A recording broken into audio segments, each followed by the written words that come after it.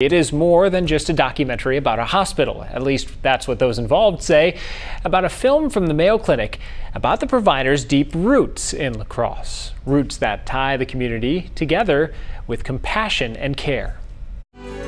Called Lighting the Flame, this new film highlights the partnerships and parallels at the heart of the Mayo Clinic health system, Franciscan healthcare. The constant through all of the years of the Franciscan Sisters of Perpetual Adoration and the Skimp Clinic and Mayo Clinic have been the values that they share. Director Tom Williams says he hopes audiences value both the original images and score and how his team condensed into 25 minutes 150 years of history, telling the story of how the three organizations formed and eventually met in the place where three rivers meet.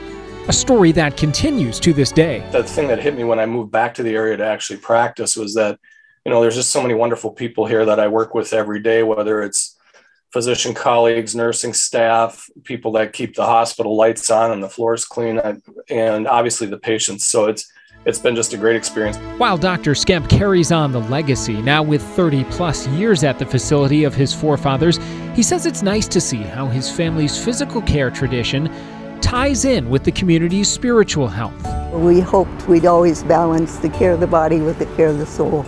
The film shows how a small religious group, some of whom emigrated from Bavaria, overcame personal tragedy, eventually making their way to La Crosse to establish western Wisconsin's first hospital and the nation's first practice of perpetual adoration. There was smallpox and diphtheria and typhoid, and then polio, and then HIV/AIDS, and now COVID. So the preparation and compassion that comes to the care of our friends and family, very important. It's also really a story about the history of La Crosse.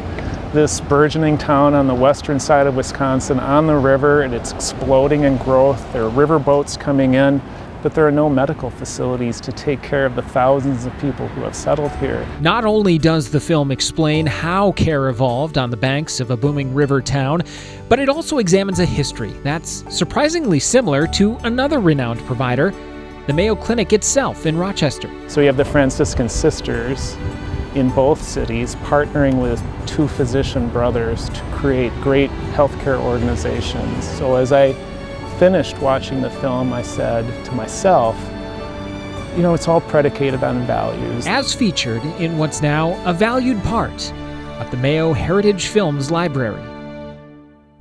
Lighting the Flame is now available to stream on the Heritage Films page of the Mayo Clinic's website, which includes a variety of stories related to the provider, including one fans of another film, Field of Dreams, might enjoy. Dr. Mueller says he was also involved in the piece called The Real Moonlight Graham, A Life Well Lived. It turns out he was an even bigger human being than what's portrayed in Field of Dreams, and we told that story. And if you watch it, Vin Scully, the voice of baseball, is the moderator throughout.